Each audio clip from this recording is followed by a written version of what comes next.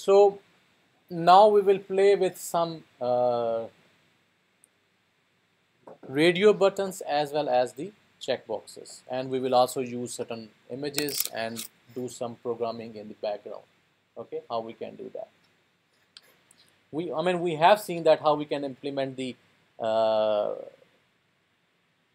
button click event. Yes or no? No. So we will see it. We will start doing some back-end programming. So till now we have been working with that only the layout. So let's have working with the other. So I have certain resources already there. Okay. So of course I get all those resources from the internet. So don't consider that they are mine. So I can copy, like I can just copy that particular things. Where is the copy 6 items, and then I just go into the drawable and then paste them. It will ask me where you want to put. I don't want to make it like it's not a V24 mean that it has the 24 pixels left height and width. So I don't want to put it over there. I want to put it in the normal drawable folder. Again, it should confirm that there we want to put it. I have these particular specific. If I just open it, it actually represents a what we call it, Pokemon. These are the Pokemons, and then we also have the other resources which are in the other folder. These are the 4 characters of that particular Ninja Turtles. Okay, and I just again put them in the same folder. So I'm just copying pasting in that particular drawable folder. I have certain drawable folder. So what we want to do, we want to build a new layout. We want to build a new layout that we want to use, and whenever we click on that particular event, it will start a new activity. So now we will see that how we can add a new activity. Till now we are working with only one activity. How we can add a new activity? It's very simple. Go to the new project. No, not new project. Does not show me anything. Any new options? No.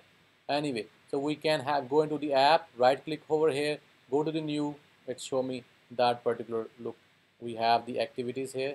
Activities, I want to start a basic activity or empty activity. Of course, we are working with the empty activities. So we want to add. Again, it asks me the name. So we can say that it is an activity which is image selection,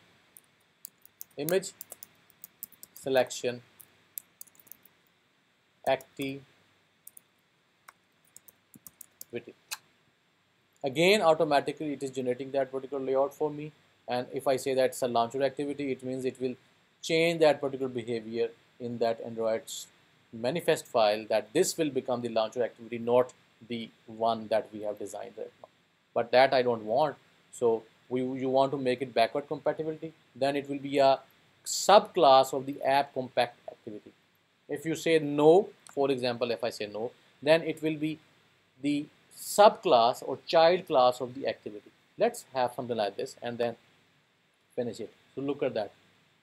If we look in our main activity, it is actually extend from the app compact activity.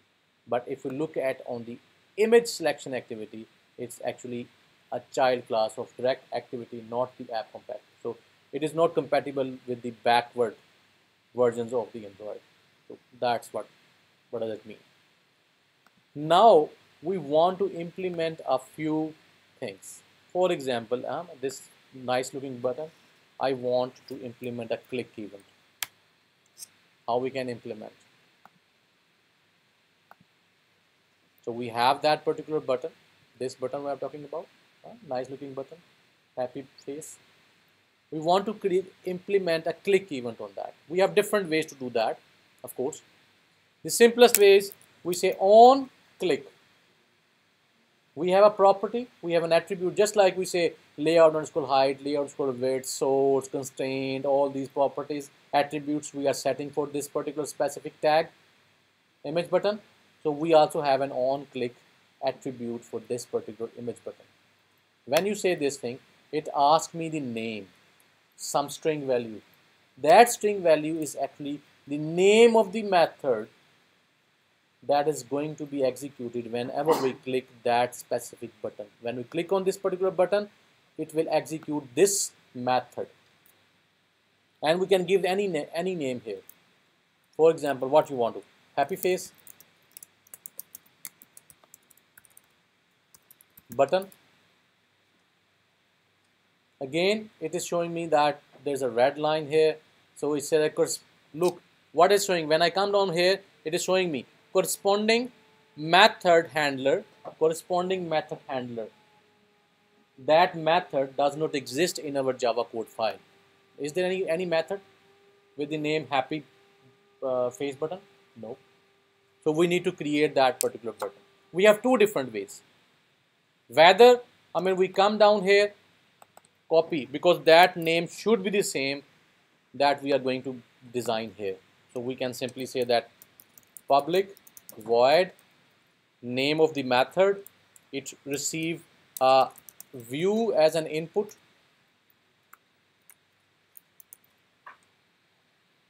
If I say this thing, it say that I don't know what is a view. How I can do that? Either I can come down here, press Alt, Enter. It will actually import that particular view for me automatically, and then it is our compiler can understand actually this is a view class which has been defined in the Android.view library. Okay, or if I say that I want to, again it is not there. So if I say that when I'm typing it capital view, it show me that on the, when I select that particular view and press enter, automatically it adds that import line, and then it is understandable for the Java compiler that what does view mean. Of course, that's an object class name, so we need to give the name. Maybe I say view. So remember that any handler, any type of handler, specifically that click event, any type of handler, it always does not return anything. It's a public method. It should be a void. It does not return anything, and it will receive a view as an input. And that view is actually the view, whether it's a button, whether it is a text box, whether it is whatever that is, on which you have clicked or you have performed some action, user has performed some action, the same view will come as. So actually that same happy face button, it will come and as a view inside that method. And we can change, we can make it disabled, we can make it disappear, we can change that particular things on it. Understand? So we have created this method, and if we go back to our here, it say that fine, now that red line is gone. Why? Because it can find that particular specific method inside our Java file. Okay, inside our Java file, it can find that method. Right now we are not doing anything, but we can do what we can do. Change that particular layout with the other one. Is it fine? Because actually we have created a new activity, so we can call that activity. Remember that we talk about the intent in our first class. That intent is a specific message that we are sending to the other activities that you start. Remember? So we can use that specific intent object. So we can say that intent. If I type again intent, it'll say that, oh, what is this intent? I don't know. Now it's Alt Enter or import it automatically. Or you can say when you are typing it, it show me the option. I select that option and press enter. Automatically look at that. It has imported that particular file for me. So we say that intent is equal to new intent, and that's a new intent. And then how we can create it? This, and then we can say that our image selection activity dot class.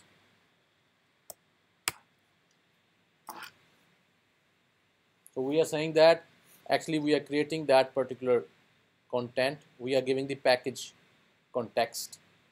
We are in this current class, so this is the context of that particular intent.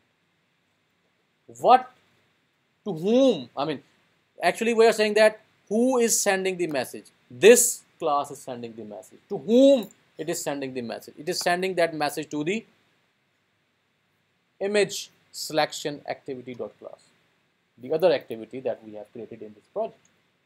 And then we can simply say that um,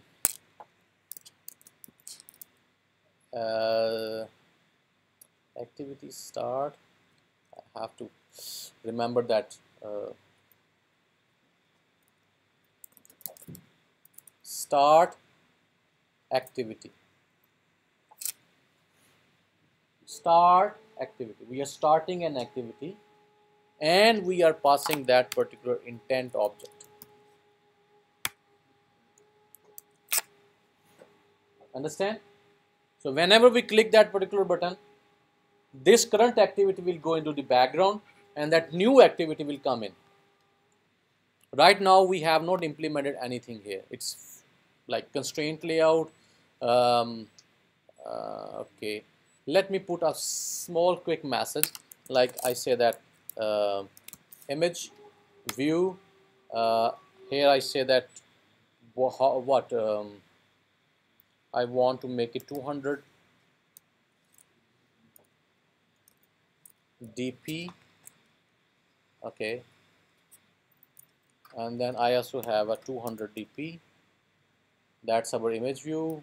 We can leave it like that, and then we are say a source. Source is actually our Charizard. Well, I mean, whatever you want to select that specific source. We have copied few objects here, so we just do that. Is it fine? Now I just run that particular application. Where is our? It's over there. So let's see that what's going on here. It will show me that particular happy face activity with different buttons, all here and there, different buttons with no meanings at all. If I click on the other button, nothing will happen. But when I click on that particular specifically happy face button, it will show me that particular activity. That, I mean, if I click on these buttons, nothing is going to happen because we have not implemented anything. I mean, we are clicking on it, but they are not doing anything. Reason is that we have not actually implemented the click event. But when I click on this one, what will happen? It show me the other activity. Now we can click that particular back button to go back, but actually we have not put anything over there to come back into the previous activity. But when I click on this one again, it will again show me that particular specific activity. Is it fine? Till now? So that's how we can implement that specific click event. How? We have that specific button. Inside we are giving the attribute happy face button. On click, we are giving the happy face button. Actually, this happy face button is the name of the method which is going to handle that click event. So we need to create that particular here. One more thing, I just delete that particular method. I just copy that particular thing which we have put it over there. And now if we go back here, again it show me that specific thing, that corresponding method handler public void happy face Android view button is actually giving me all that thing, not found. It is not don't exist in my code. So what I can do, I can click on that particular thing, go into that particular bulb, which is a helper button. It say that create that method. I mean, it's up to you. You want to click on that particular button, come down here and create that method, or you can bring your cursor at that particular specifically red underlined name of the method, press Alt Enter. When you press Alt Enter, it will show you the same drop down menu, and then you can select you want to create that particular method inside the main activity. So look at that, it automatically created. I mean, you don't need to remember, okay, how, I mean, it's a public void, what will be the input on that. If you don't remember, don't worry about it. That Android Studio is going to help you out. You just say on that particular name of the method, which is underlined red, bring your cursor over there, press Alt Enter. it will show you that how create that method in the Java code file. Create it, automatically create it. And then again, I'm putting that same thing that we have put before. We are creating the intent, that is a message from this activity, that's a main activity, to the other image selection activity, and we are going to say that start that activity using that particular intent. And we are actually we are sending that particular message to the image selection activity. Is it fine till now? Is it okay? Okay, fine. Now we come down to here. Now we want to do some, some selections, radio buttons, and the first of all, let me add some radio buttons. So I give the ID to this one. So I say that it's an image radio button. Why I am saying that? Because this image is going to change itself. The picture is going to change. The source is going to change depending on which radio button we are going to select. So what we can do? That's why I give that particular specific property name. Now I am putting some radio buttons. Radio button. Again I say wrap content, and then what I am going to say that what text, and text we can have the name of those drawables. So we have the Blastoise, okay, and then I also give that particular radio button. Do I need to give the name? Let's see. Yeah, I think because we are in the constraint layout, we have to give that layout names, so that we give the, so we can say that ID, not if, ID. So we can say that Blastoise RB. It's a radio button. Understand? So let me copy this thing. Not copy. Let me. What we want. I mean, now it is coming. They are both here. So what I want about this one, I want that this particular image radio button should go on the right of this one. So I can apply a constraint. What is that constraint? Constraint left side, left of this one, go to the right of this one, ID, and then we have that image radio button. So look at that, it is going up there. Maybe we can increase that particular text size. Okay, text size 20 SP. Okay, so 20 or maybe 25. Okay, let's keep it 20. Now I can copy it. Why it is showing me that thing? Okay, there is something I don't want to use that thing. That absolute constraints is coming up. It's always going up and there. So we have given the ID. So we are saying that go to the right of that one. I'm copying this one because this constraint we are going to use it. Only thing that we are going to change the name. So what is the next? Bulbasaur. Okay, Bulbasaur, and then here we say that Bulbasaur, Bulbasaur. Again, if you look at that, yes, it is on the right of that particular image, but it should be below of that particular thing. So we can say that constraint top of this one should be the bottom of what? Blastoise. So look at that, it's coming down. Bulbasaur is coming down. Okay. So similarly, we can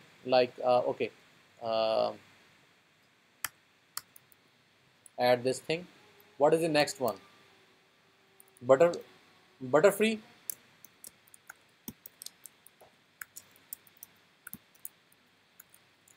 Butterfree, and then here we are going to give that particular, say that butter and then of course we need to bring it down that Bulbasaur, below that Bulbasaur. So we can set constraint top to the bottom of ID, and then we say that VUL Bulbasaur. It's coming down here. Fine. Maybe I can just copy this one here. Let me. Okay, we need to know those names here. Okay. So what is that? What is the next one? We have a Charizard. Charizard. And here we can say that Charizard. And then here, instead of saying that the Bulbasaur, we are saying that it should be butter free. Coming down, fine. We can again copy this thing here. And then what is the next one? We have a Charmander. RB, fine. Charmander. And here it will go down to that Charizard. Fine. What is the next one? We have the Bulbasaur, fine, Charmander, Donatello. I don't want to include here. Michelangelo. We have a War Total here, the last one, because that's a different thing, that different characters. So I don't want to mix them. So we have a War Total, a turtle who do the wars, huh? A War Total. And then this will go down to that Charmander. So we have all those things. Now, if I try to run that particular application, I mean, right now we have not implemented the click event behind that particular specific things, the specific radio buttons. First of all, we need to click on that particular event, show me that one. So if we look at that, this is not the right behavior. What is the right behavior? There should be only one, should be, whenever I check the other should automatically go unchecked. How we can fix that particular behavior? So we have actually radio button group, radio group. I say wrap content, and I'm also want to make that particular radio button to the right of.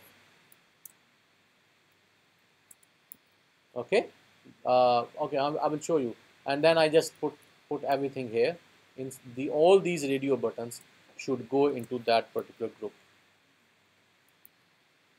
When I make them group, look at that come down here. Even I'm saying that something like this, but actually it is applying the constraint on that particular group. So we have to apply that particular specifically constraint that the left of this one should be to the right of that image. Okay, so we have to put that constraint here. Fine till now, is it okay? So we have all those buttons here. Now if I try to run this thing, you can see that only one will be selected.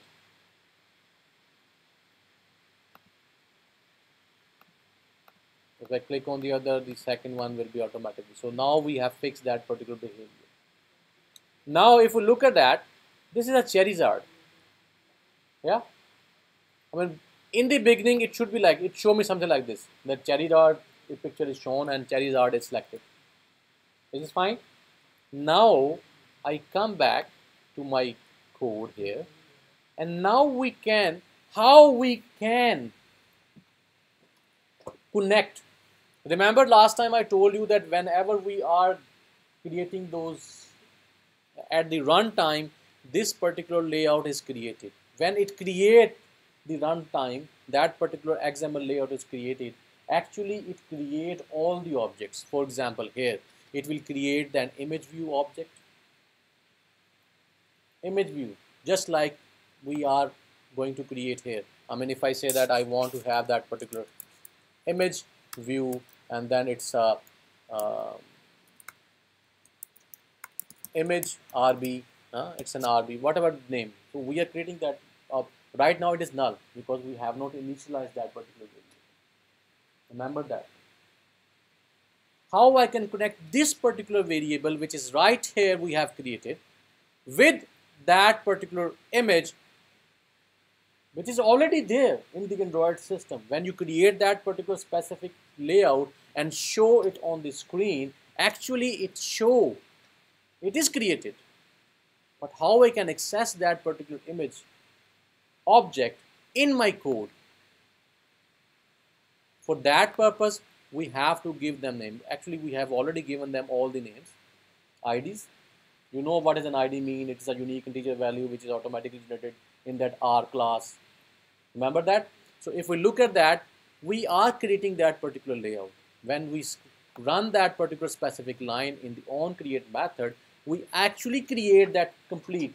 We have the image view object in our Android system. We have that radio buttons object in the Android system. Everything is created, so that's why it is visible. Otherwise, if you don't create those objects, how we can show it on the screen? Understand? So everything is created. Now we want to connect those particular objects which are already created by the Android to show that screen on that particular layout on the screen. We want to connect with our variables here in the code so that we can change that particular name, change that particular image in that particular image box. How we can do that? We create, look, image view. Again, we have an image view object in the widget. Image view object we have created, it is right now null. It is not pointing to anything. Now we need to get the reference of the image view object which is already created and assign it to that image RB variable. Okay, so how we can do that? We have this one, image RB, the name of the variable is equal to find by view ID. Find by view ID. And where is that particular view ID has been defined? In the R class. In the R class, we have a subclass that is called ID. And in that ID class, we have defined that image radio button. That is the exact name that we have given here. Image radio button. Do you want me to show that particular R class to you again? Are you sure that you don't want to see that? You know everything. What's going on? What I'm talking about? We have an R class. Okay, let me show you one last time. We have that particular R class here. I mean, what I did, I go change that particular view from Android to the packages. I go into my name and like package of that one. I mean, if I can, this package I'm talking about. So I go into that particular package. We have some classes. All the classes that we have created here. Look, we have a build config, all these. I mean, but these are the two that we are working on. But this is auto-generated by this Android system. If we look into that, we have that particular R class, which is a big class. Inside, we have a class ID. And inside the class ID, we have defined what is the image. Image, so it's just image radio button. It has been defined. So what we are trying to do here, we are simply saying that that particular number with which we have the Android system has already created that particular image view. So we are assigning that object to this image RB variable. Now we can simply say that image RB dot set image source. Set image source. And then we are saying that, I mean, we have given the Charizard. So again, remember that all these, let me bring back to my Android system. These things, they are already, I don't want to show you this thing. These are already there in the drawable folder. Again, we have a resource R file, R class. Inside we have a drawable class, and inside we have defined these names. Bulbasaur, Blastoise, Charizard. Let me go with the var total. So what will happen? It will change that particular image. I mean, right now that image is Charizard, but it will go into the, it will be changed into the var total. Understand? One more thing. Now I also want that this var total radio button should be checked. Again, that radio button object exists in our Android system because we have created that particular layout. When we create that layout, all those objects actually exist. Now I want to again connect that particular object with my variable that we can define here. So I again go here, I say radio button object, and what is that? Okay, RB, whatever the name you want to give here, it's totally up to you. RB dot RB, first of all we need to set find by view ID, again R dot ID, and then we have var total RB. Understand? Here we are connecting the image view with that particular image RB variable. Now we are connecting that particular var total RB radio button with this RB variable, and now we can say that RB dot set checked. Look, the variable, the method set checked, and we say that true. Can we run this thing application again and see actually it is happening? When I click on that particular button, it will show me the other one. Look, now it is not showing me the Charizard, which is the default one there. Because at the programming time, when we are creating that one, we change that particular image to the var total. And we also say that that var total button should be checked. And again, when I do that, it is working perfectly fine. But we want to, on this click event, we want to change that particular image with the new one. Whatever that Charizard or butterfly or whatever it is clicked. Whichever specific, what you can say that the name of that specific Pokemons we are selecting, it will accordingly change that particular image. Fine. How we can do that? On click event. Sorry, not on checked. That is something that visible thing. Click event. That's we are clicking. What do we do? We can clicking. So, I mean, we have different ways. What are the ways? We can simply say that go into each button, every button. Like this is the Blastoise. I say on, click, and say that Blastoise RB clicked.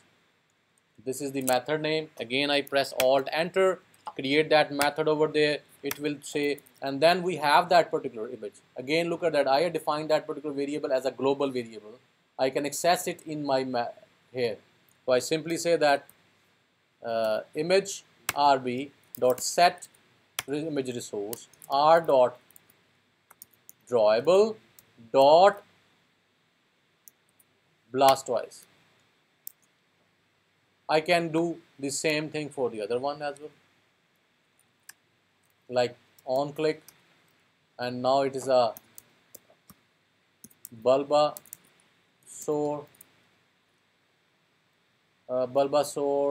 RB click. Again, I press Alt Enter, or I can ask that particular helper bulb to please create that method for me. Again, it's up to you how you want to do that. Again, I say that image RB dot set image source R dot drawables dot Bulbasaur. Simple. And then if we have 100 RB radio buttons, then I have to write the 100 method. Okay. I am only implementing for these two right now. Okay, so I've just run it.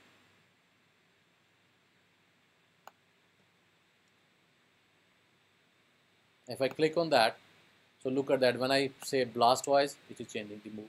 When I say Bulbasaur, it is changing. But when I say Butterfly, it is not changing because we have not implemented those click events yet. Now the point is, if we have, like here we have only few radio buttons. If we have 100, do you want me to write the 100 methods like this? What we are doing? We are doing the same thing.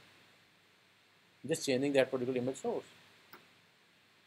So that's not a good idea to implement that particular specific behavior. Yes, you can. I mean, we can. I just show you that we just say on click, different method names, write all those method names, it will working fine. But we have an intelligent way to do this. And what is that? We say that we have an like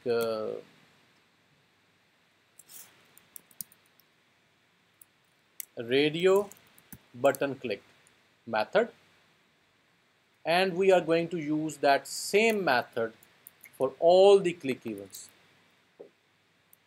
Here again, on click, same method. I'm not changing it. You understand my point? Or not here. On click, and then we paste it. And then we say on click, and then we paste it. And then what is the last one? That is again not right now. Paste it after that one. So again, I can press Alt Enter, create that particular method. Understand? So I just delete these methods.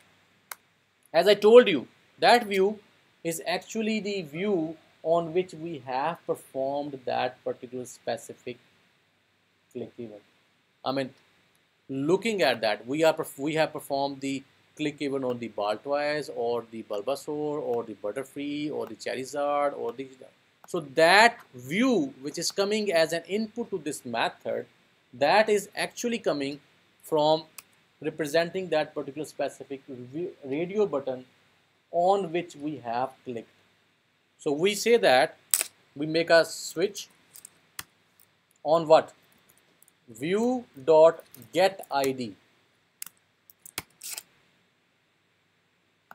We have assigned all the radio buttons some ID. Yes or no?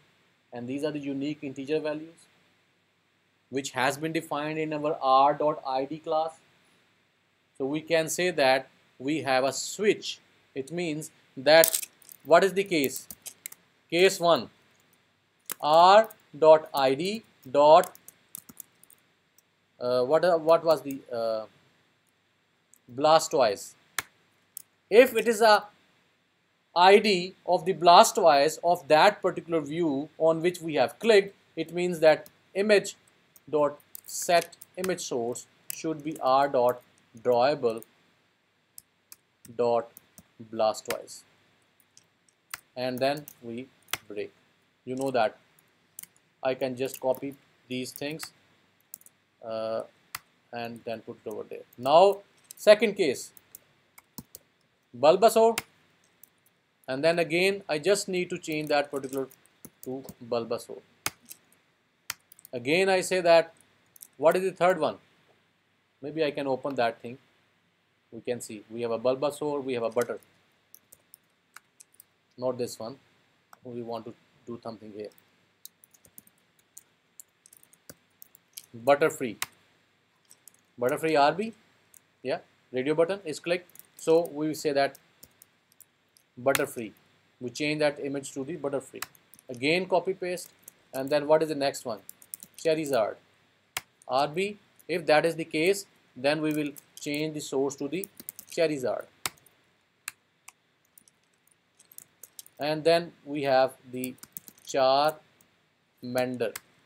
Again we change that particular to Charmander. And what is the last one? I think that's a var total RB, and then here we have a var total. So based on that particular ID of the view on which we have clicked, we given all those things. And now if I just try to run this thing,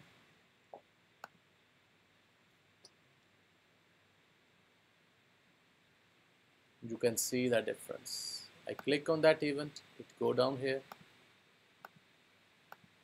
The same method is helping us to show what we want. Okay, so let's close that video, and in the next video we will talk about how we can handle that checkboxes, not common. We have seen that how we can use that particular radio buttons. So now we see in the next video.